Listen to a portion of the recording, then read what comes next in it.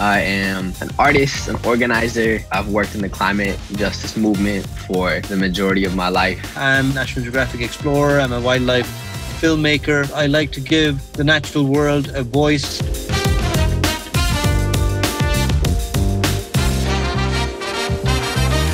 Just before lockdown, I was in the Himalaya. It's like a completely different world. And I love documenting ethnic diversity to the natural diversity. Everything needs to be preserved. What I have really been drawn to is really looking at how these natural spaces really connect to our existence, to our communities.